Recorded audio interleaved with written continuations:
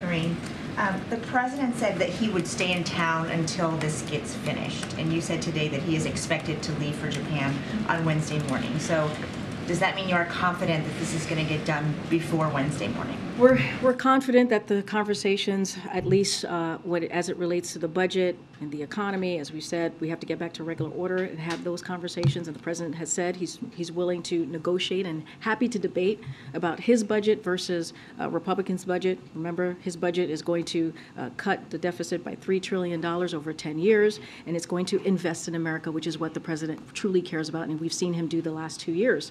So, look, where he's expected to go, we're going to continue to have conversations. He's going to continue to tell Congress to do their job. It's their constitutional duty to deal with the debt limit, as they have done 78 times since 1960s. None of that has changed.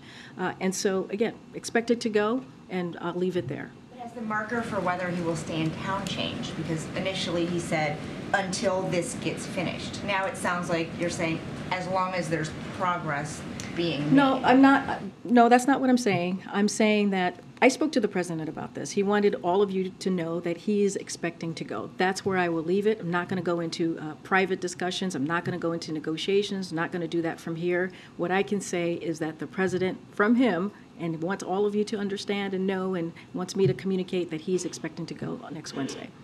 Up on Title 42, you said that the American people have heard directly from the president. Why haven't migrants heard a message from the president or the vice president, either of them explaining the new rules or reiterating, what the secretary said yesterday, not to come here if you're not going to qualify for asylum? Where are they in terms of communicating with the people who are trying to come in? I think hearing from Secretary Mayorkas is a powerful messenger. He was at the border. He was here for more than 50 minutes taking all of your questions. He's been on TV doing kind of a Ron Robin today and other days as well this week.